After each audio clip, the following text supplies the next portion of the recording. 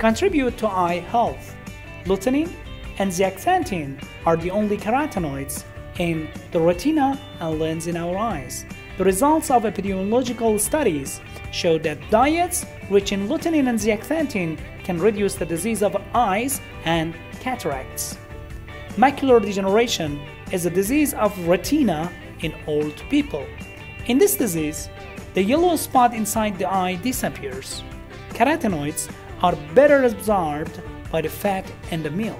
For this reason, pistachios, which contain good fats, make it easier for our bodies to absorb lutein and zeaxanthin.